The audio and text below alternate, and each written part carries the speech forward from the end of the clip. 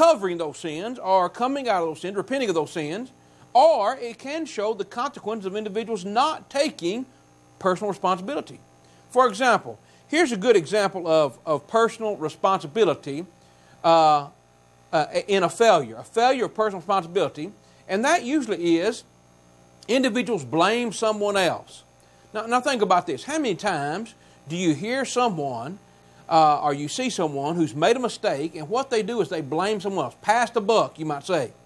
Well, think about this. In Genesis chapter 3, and verse 9 is where we're going to start. Notice what happens. Here we are in the Garden of Eden. God has placed man in the Garden of Eden.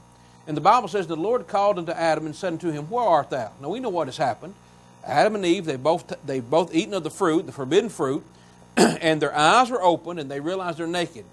And so he says, Where art thou? And he said, I heard thy voice in the garden, and I was afraid, because I was naked, and I hid myself. And so now the Lord asks a question. And he said, Who told thee that thou wast naked? Hast thou eaten of the tree whereof I commanded thee that thou shouldest not eat? All right, now here's the answer. And the man said, The woman whom thou gavest to be with me, she gave me of the tree, and I did eat. All right, look at that. Immediately we're passing a buck. It wasn't my fault, it was the woman's fault. As a matter of fact, it wasn't even the woman's fault, it was your fault. You gave me the woman. See what Adam's doing? He does not want to assume the personal responsibility of violating the command that God gave, that of the tree of the garden, tree in the midst of the garden, the knowledge of good and evil, you shall not eat. All the other trees you could eat of. But when he did it, when he took of the fruit, he says, well, the woman, the woman that you gave me, she gave it to me and did eat. Now, friends, that is a classic example of someone not bearing personal responsibility. It is a classic example of an individual trying to pass the buck and trying to say, well, you know what, it's really not me. Here's another example. Here's another example of that. Let's look at Exodus 32 and verse 21. In Exodus 32 and verse 21, here's Aaron. Aaron and the children of Israel are at the bottom of Mount Sinai. Moses is up on top of Mount Sinai receiving the law. And while Moses is up on the mountain, he's been there 40 days, and the people think, well, he's not coming down. They think he's dead. And so they ask Aaron, build us a golden calf, build us a calf, build us a God that we can worship. And so Moses comes down, and listen to what he says. Moses said unto Aaron, What did this people unto thee, that thou hast brought so great a sin upon them? You've made this golden calf.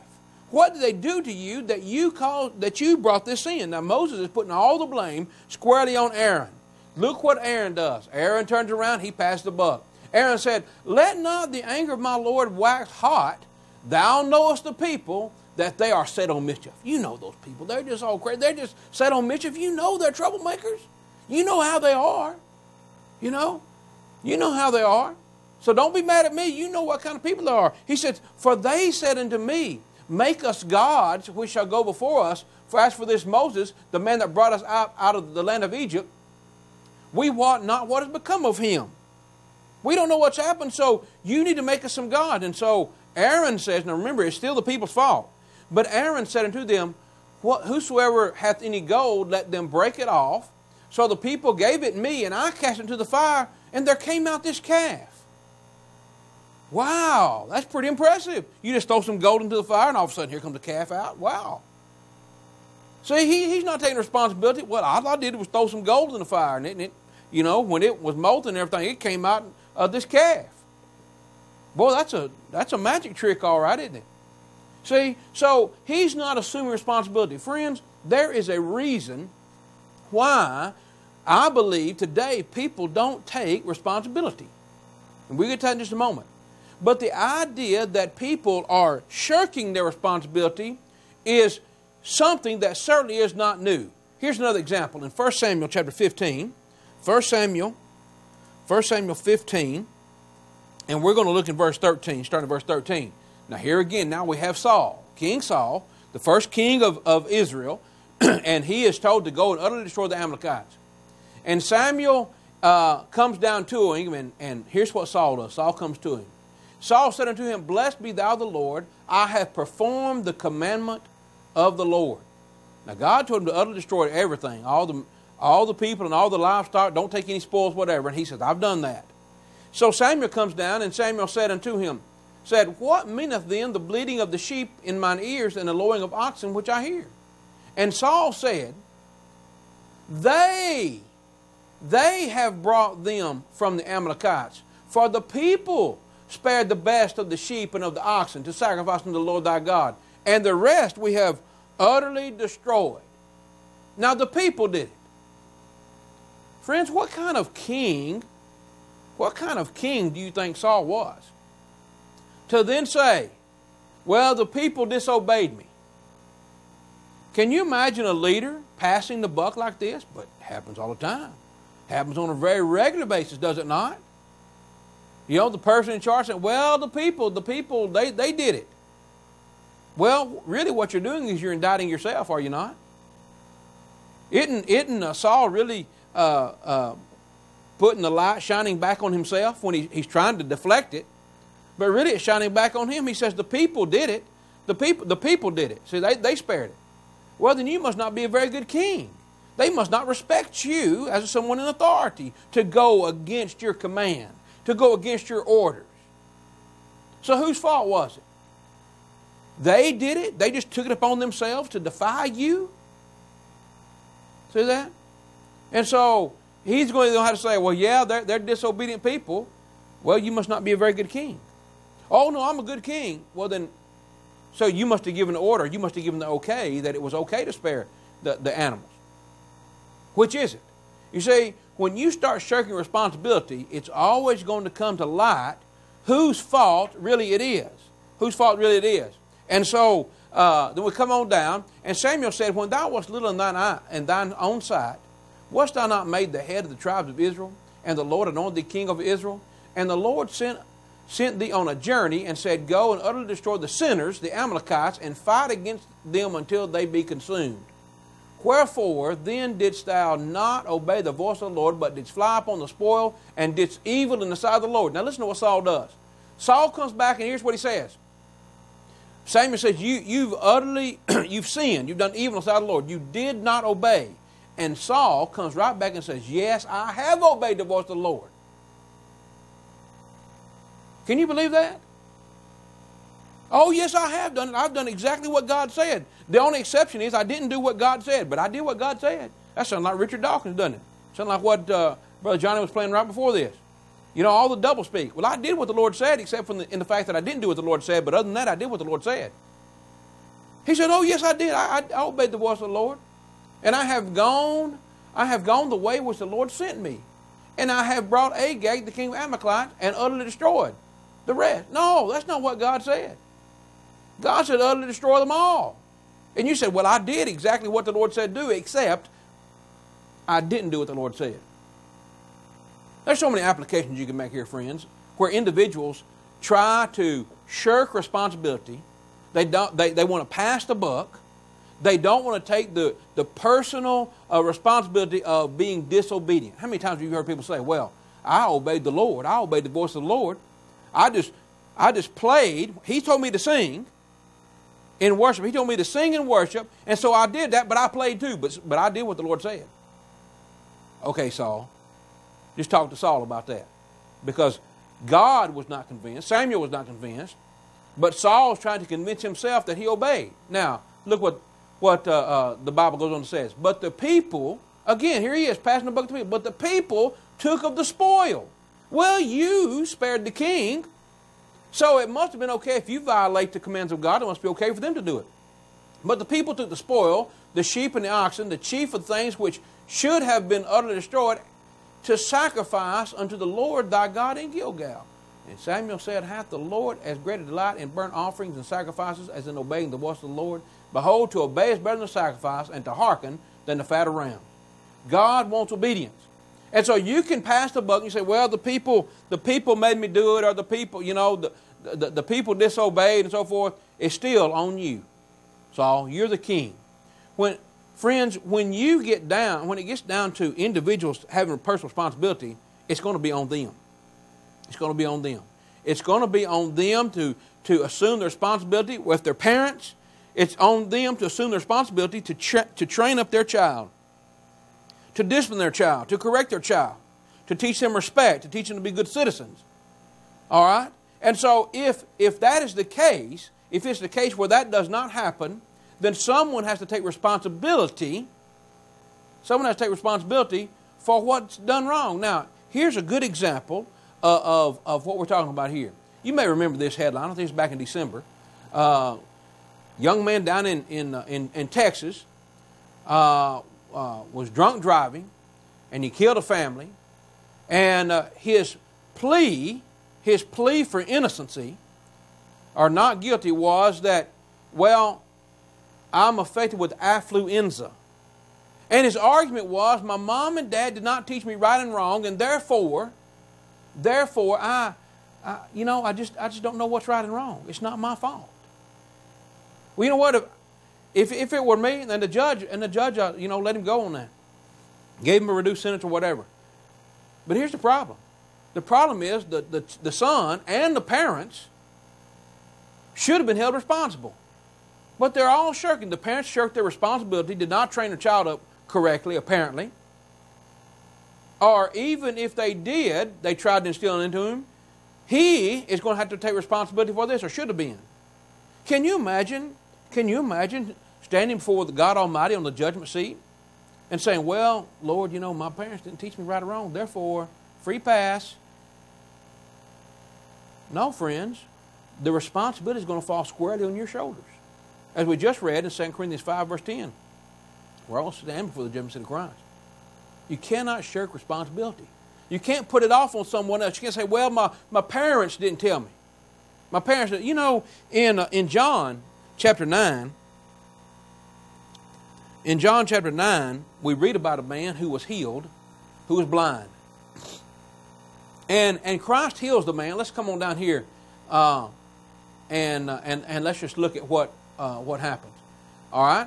When he had thus spoken, he spat on the ground, made clay of spittle, and anointed the eyes of the blind man with the clay. And he said unto him, go into the pool of Siloam, which being interpreted, and he went by his way, and he washed, and he came seeing.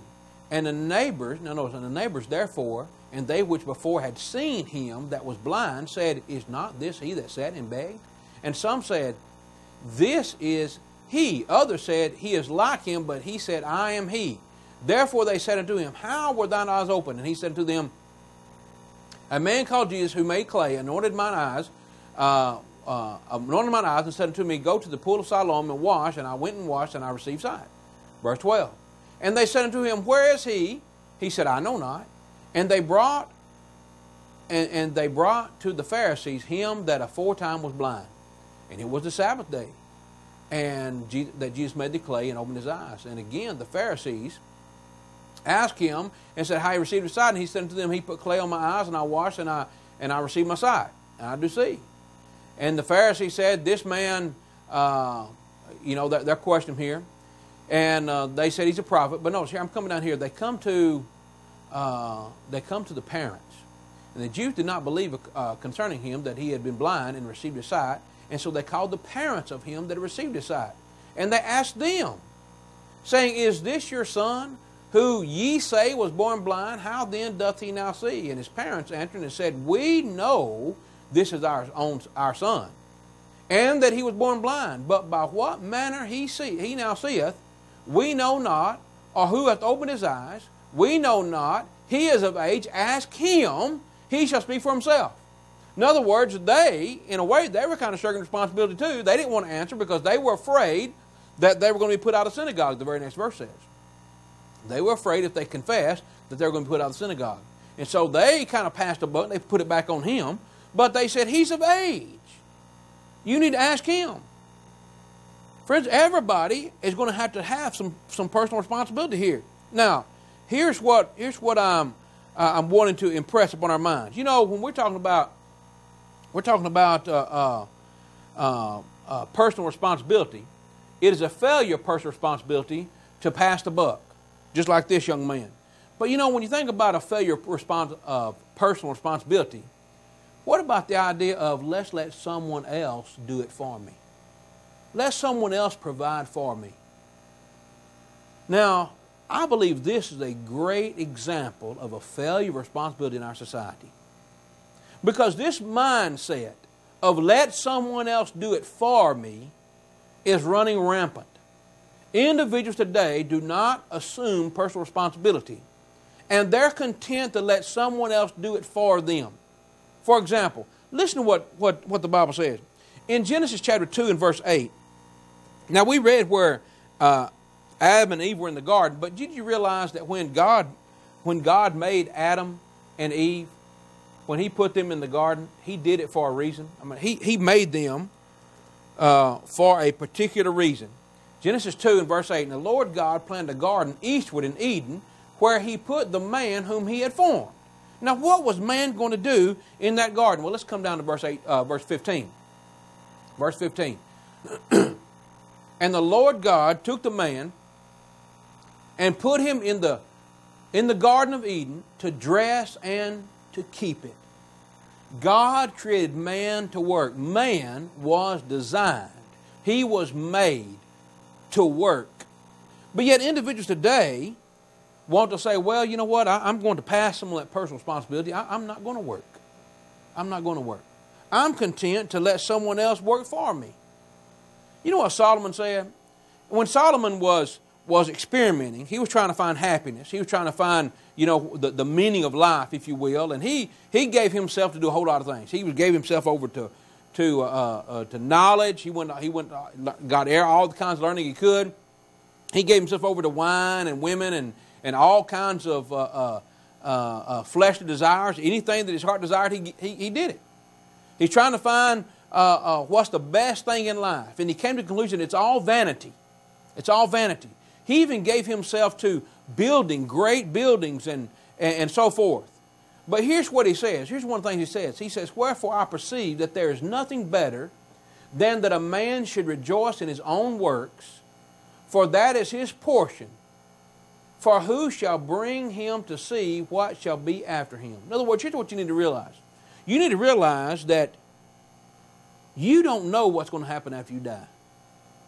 You don't know who's going to come along and take everything you worked for. You need to rejoice in your own works. You need to be content in producing something.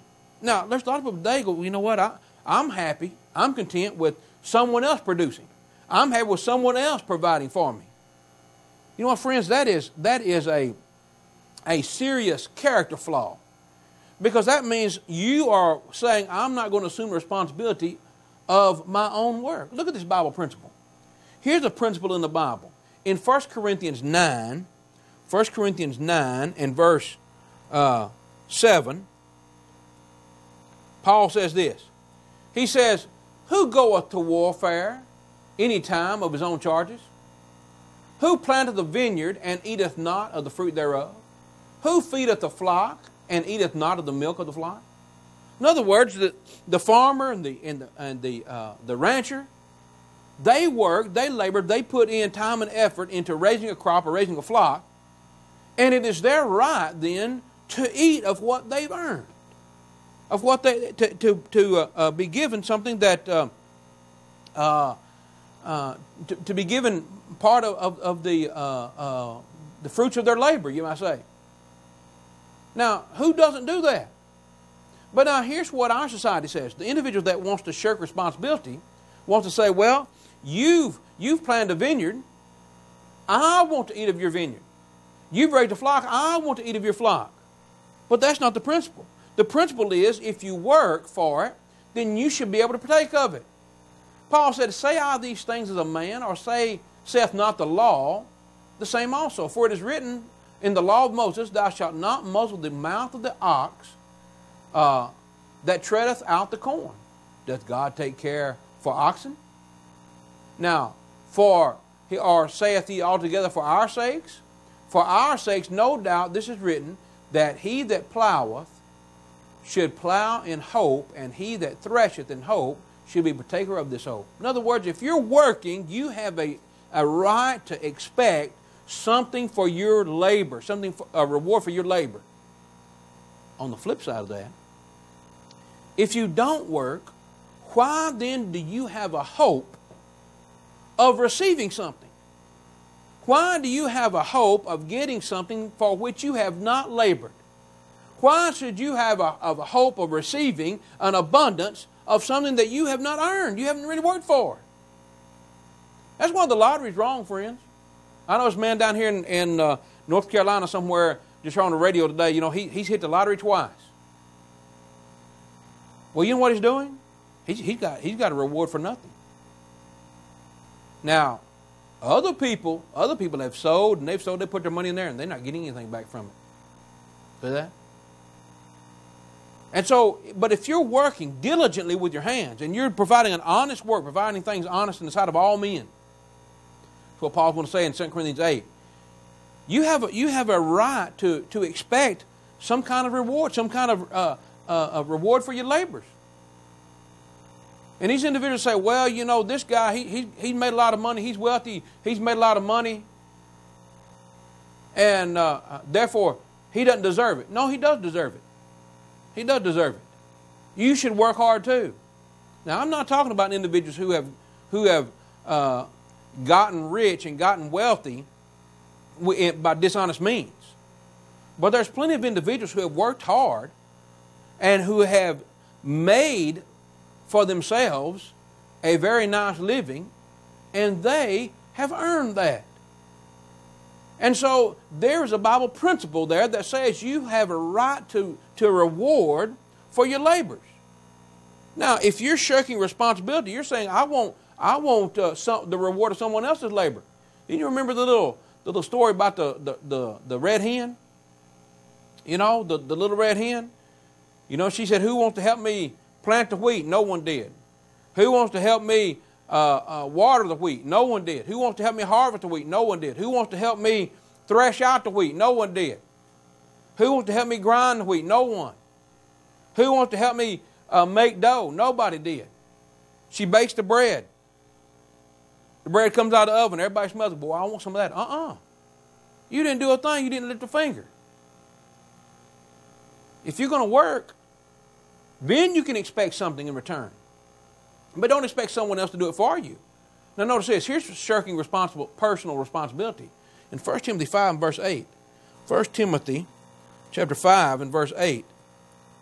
Listen to what Paul said. Paul said, if any provide not for his own, and especially those of his own household, he hath denied the faith and is worse than an infidel. To fail to provide for your own is a serious crime. There's a lot of individuals, they shirk that personal responsibility, let someone else care for their own. Now, what's an example of that? Well, how about this? How about this? How about this for an example of shirking personal responsibility? How about individuals who have babies and then they don't take care of those children? How about individuals who shack up for a night? They're not married. They shack up with the girl. She gets pregnant, has a baby, and now you're going to you know what? She can go get on welfare. She can let the government take care of it. Where do you think the government is? Where do you think the government gets their money? The government gets their money from other individuals who've been out working. And it's a failure of personal responsibility for you to say, I'm going to let someone else take care of my child. You're a deadbeat dad. You're a deadbeat mom too. There's a lot of moms say, you know what? I'm going to let the government take care of my kids. I'm not going to do anything unless I just absolutely have to raise my child. You know what? I know there's a lot of grandparents out there who are raising their grandchildren. Now, on some instances, maybe it's kind of a necessity. Maybe you're helping your child out. But I think a lot of times it's just sorry, no good kids. You failed with your children somewhere. I would never think about asking my mother or my wife's parents to raise my children. That's my responsibility. If you're a man and a woman enough to bring a child into the world, then you ought to take the responsibility to care for them. See how that goes? All right? Don't be shirking personal responsibility. But a lot of times people, well, they expect something. They expect something for nothing. Now, I'm going to get into some trouble right here. But let me just talk about this. Friends, you realize that our society, we actually encourage a failure of personal responsibility. We actually encourage that. Now, what do I mean by that? Well, consider this. In our country, we have unemployment benefits. Now, I don't know what the benefit of being unemployed is. That sounds like a contradiction in terms to me. But I know what it means. It means that you're getting paid, you're getting some money while you are out of work. Now, I don't have a problem. I don't have a problem with help. If you've paid in to a system a little bit, you ought to get something back. If you're putting into a system that's supposed to help you in the event that you lose your job, you should get that back out. But 99 weeks, our government pays individuals will pay them for 99 weeks if they don't have a job. Friends, think about that. 99 weeks. That's not very long. 99 weeks is 5 weeks short of 2 years. Now, what do you think happens after 2 years? Most people are going to say, you know what, I got a check coming in. I've got a check coming in. That's my job. I'll make more getting unemployment than I would if I go out and get a job. So, it's easy for me now. Now, I'm being cared for. Friends, I guarantee you people haven't paid into the system. They haven't paid into a system that will carry them for 2 years. If you've been saving up enough to carry you for 2 years, then you've been doing good. But you're letting the government do it for you. Individuals who want the government to care for them and to provide for them are shirking their personal responsibility to take care of themselves and take care of their own. But see, our society is, our governments or the powers that be, whoever, they're encouraging this. You know how I know? Because not only do they say we're going to pay 99 weeks of unemployment, 2 years of individuals who can't find a job. Now we're going to say, you know what? Now we're going to eliminate the work requirements to get some of these benefits. In other words, you don't even have to be looking for a job. Or some of the welfare or government assistant programs, well, you don't have to work. Well, why would you? You know why some of these infomercials tell you, well, try it for 21 days. Try it for 21 days. Try it for a month.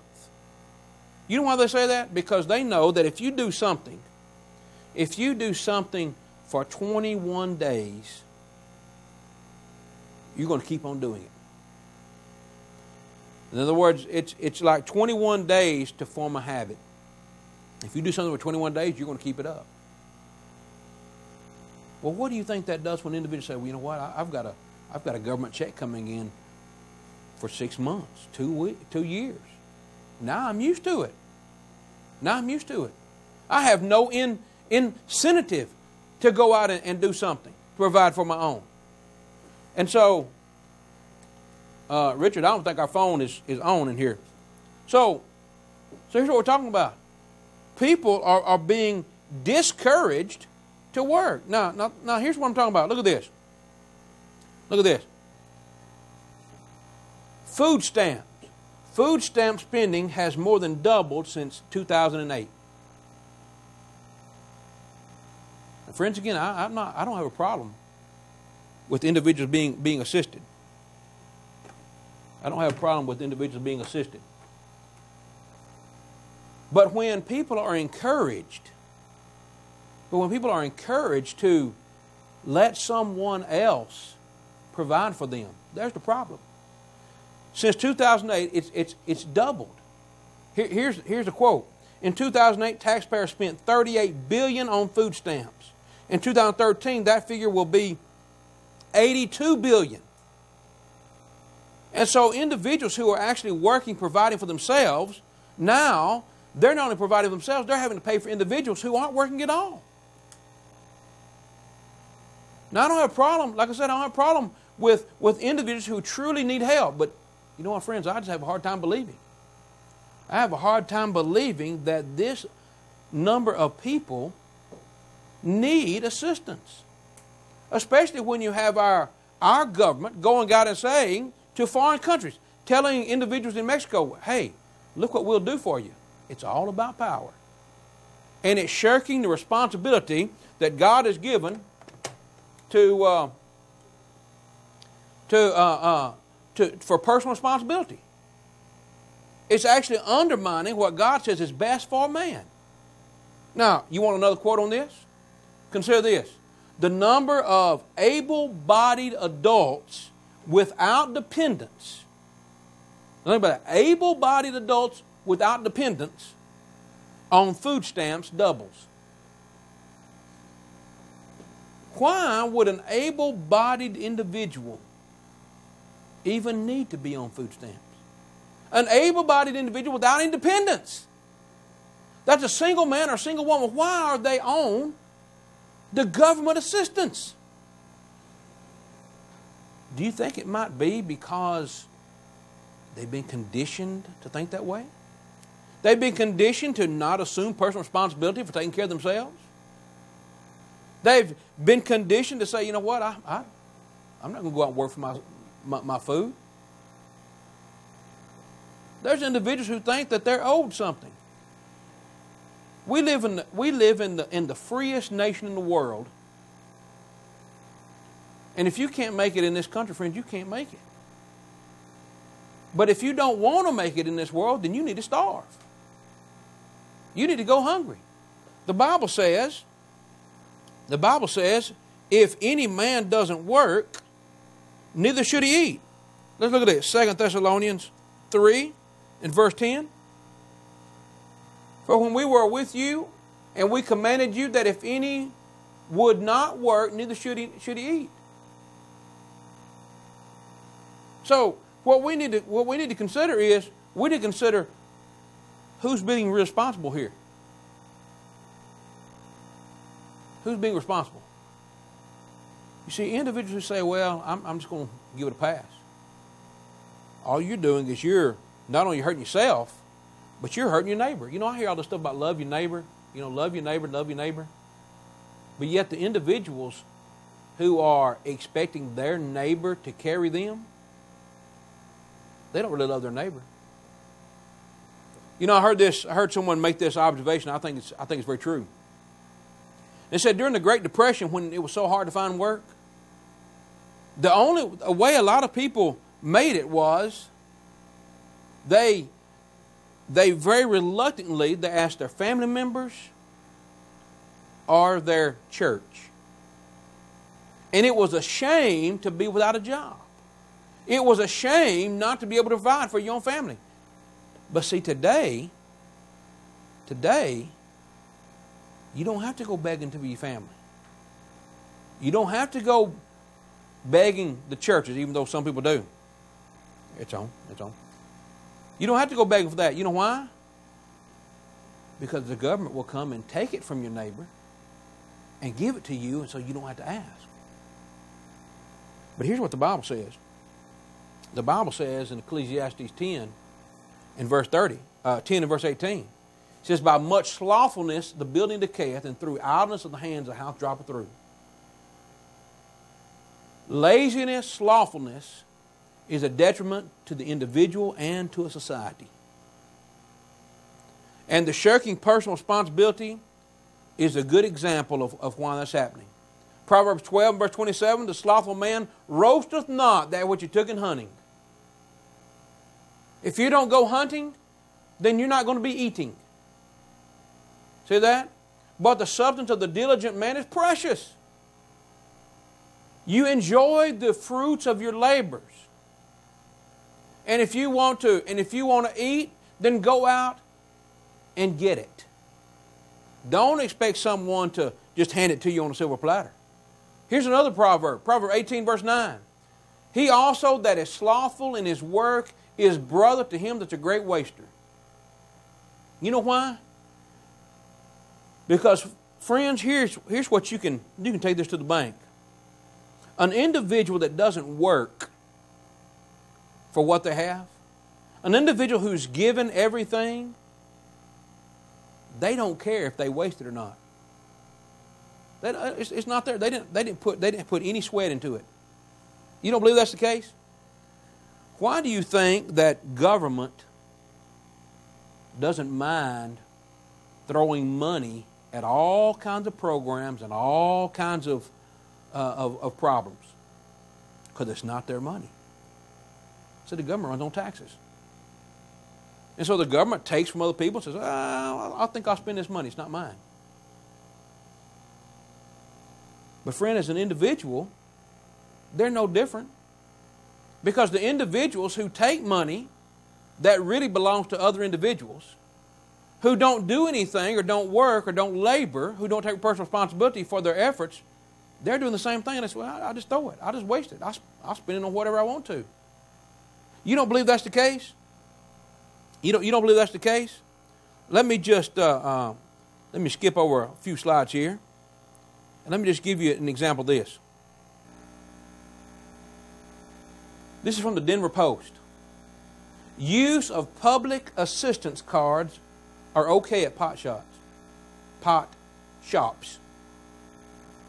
In other words, the Denver government, elected officials, are scrambling to put a law in place where individuals who use their EBT cards, that is their food stamp card, can't go to an ATM machine that's located inside a marijuana dispensary, because now in Colorado it's legal for recreational marijuana use. So they had to make it where you can't go and take your government card and get money back to buy your pot.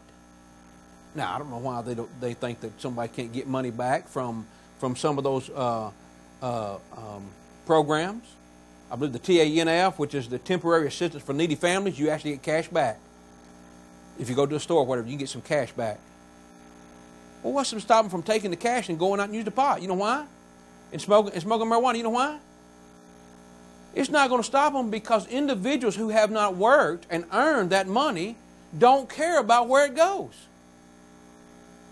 But if someone who has worked and earned and saved and put some time and effort into saving up something, they're going to be careful and they're going to be frugal and they're going to say, you know what, I worked for this. I want to make sure I spend it wisely because it's mine. I earned it. And God knows that's how. That's why he said, he that's slothful is brother to him that's a waster.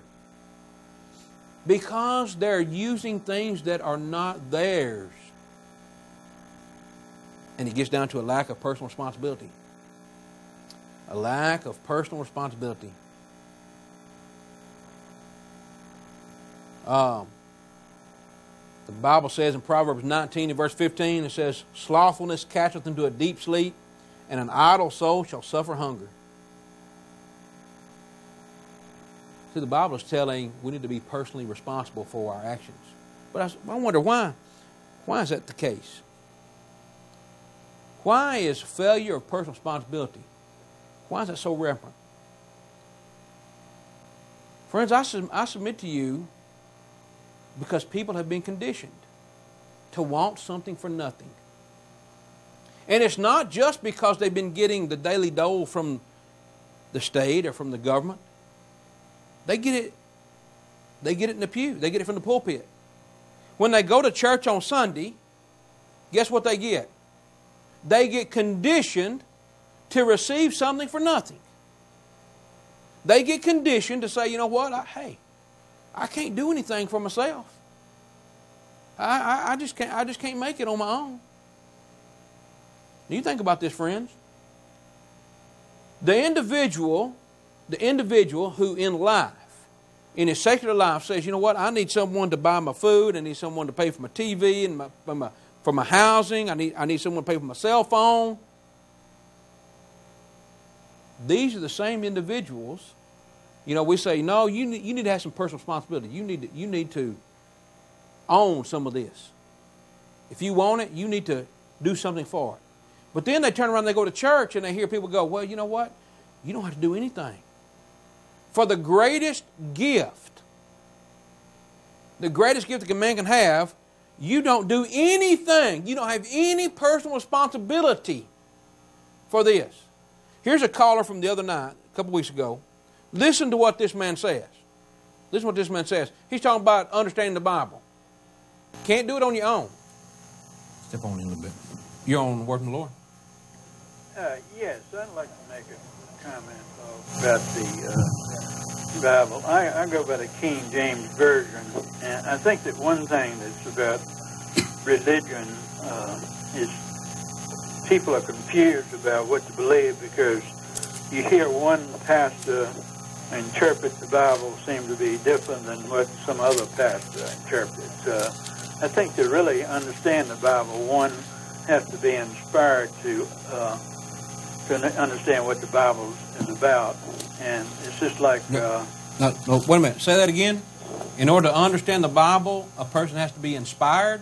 Inspired by the Holy Spirit to understand it, you know, interpret it or whatever. Now, how do you come to that conclusion? Well, I mean, I'm coming to that conclusion because I'm hearing different pastors, I feel, oftentimes maybe confusing the general public about Christianity or whatever. Right. And let's get back to what you said about, though, being inspired to understand the Bible.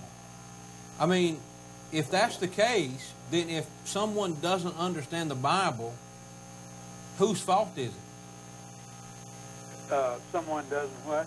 If someone does not understand the Bible, and they need to be inspired to understand the Bible, whose fault is it if they don't understand the Bible? Well, I think it's the person's fault that doesn't understand it. I'm saying. No, wait a minute. But you said he had to be inspired to understand it. Well, I don't think you get my point. The point is there are things in the Bible I don't think everybody understands. It's just like you talk. But here's my point, though, sir. I understand all that. But here's my point. You said if a person needs to be inspired to understand the Bible. Is that right? Yes. All right. Now, if I don't understand the Bible, whose fault is it since I'm not inspired? Well, I'd say it's the person that doesn't understand its fault. No. But, sir, you said I have to be inspired to understand it. Who gives me the inspiration? It would be God. It comes from God, just like Moses. Okay. When he went up on the mountain and came down with the commandments. Now listen.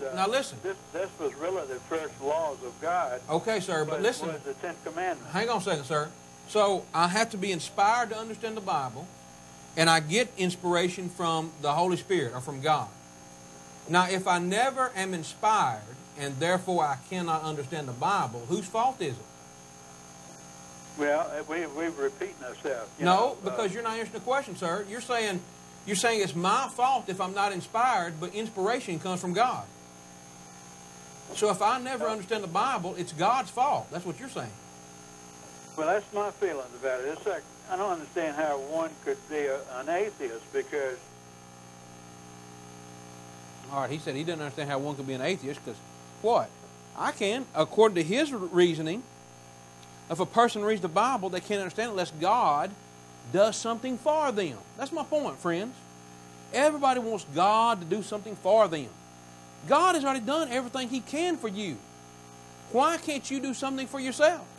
These individuals are saying, well, God needs to inspire me to understand His book.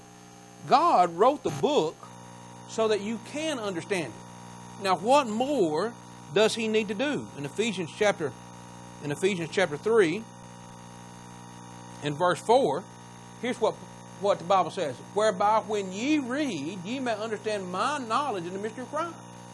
Paul is writing, he says, look, when you read, you can understand. All you have to do is read. Now, he's right. If someone doesn't understand, it's that person's fault because they're not trying to understand it.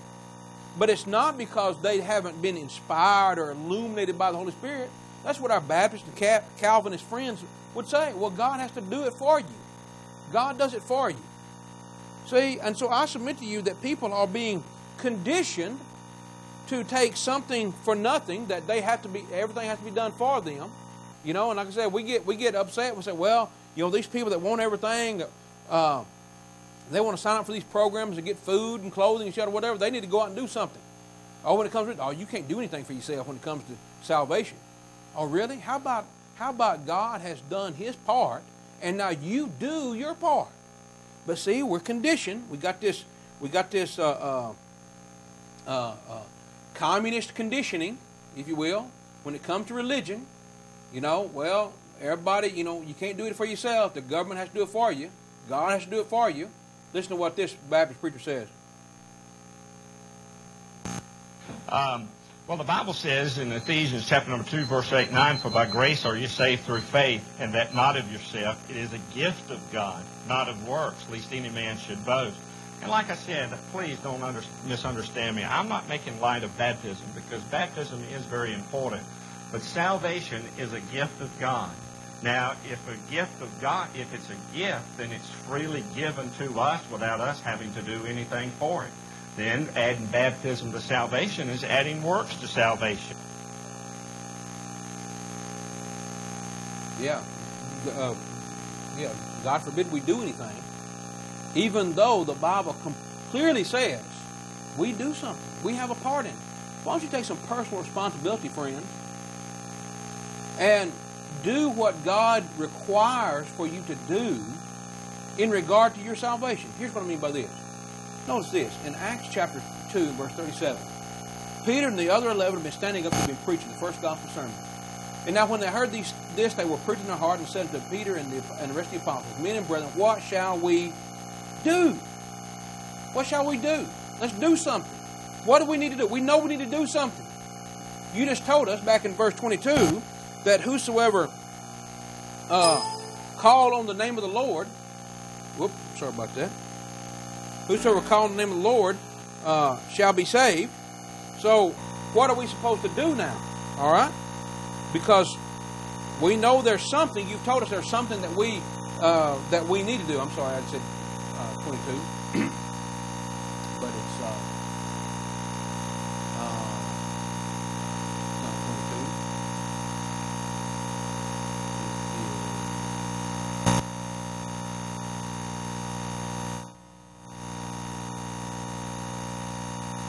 22. I know it's in Acts 2. 21. Whosoever call on the name of the Lord shall be saved. So you know you got to call.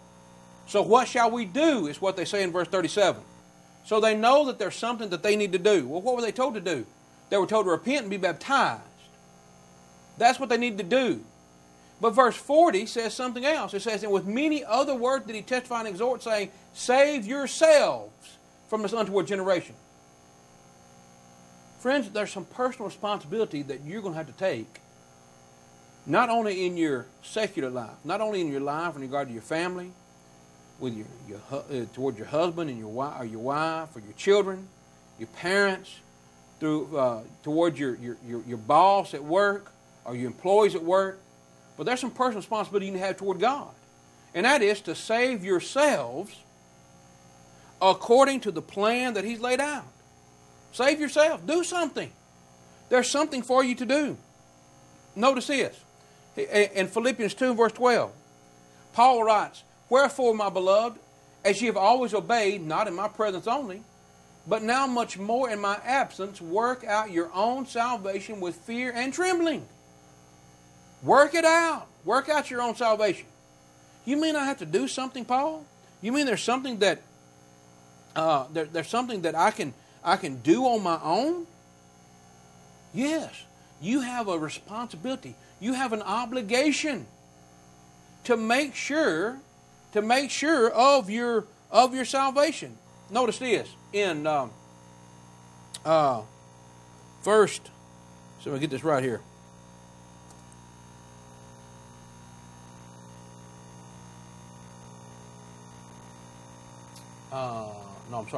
Second Peter 1, and we're going to look at about verse 5. He said, beside this, giving all diligence, add to your faith virtue. Well, now, why would you have to add? Why would you have to add virtue and knowledge and temperance and grace and patience and godliness and brotherly kindness and charity. Why don't you do this? For if these things be in you and abound, they make you that ye shall be neither barren nor unfruitful in the knowledge of Jesus Christ. But he that lacketh these things is blind and cannot see afar, and hath forgotten his purge from his own sins. Wherefore the rather, brethren, give diligence to make your calling and election sure. Now why don't you have to give diligence? For if ye do these things, ye shall never fall. What if you don't do them? Then you will fall. You have some responsibility, friends. You have some responsibility, some obligations to when it comes to your personal salvation. Paul tells Timothy, 1 Timothy 4 verse 16, take heed unto thyself and unto the doctrine. Continue in them, for in doing this thou shalt save both thyself and them that hear thee. How can you save yourself? You take your personal responsibility to obey the gospel. Friends, there is a plague of a failure of personal responsibility. It's not just in our society, it's in religion. Individuals don't take personal responsibility to study, to examine the Scriptures, to find out if what they're being told is true, to find out if what the preacher's saying to them, is it really in the Bible? Why don't you ask your preacher? Ask your preacher to show you, give you book, chapter, and verse.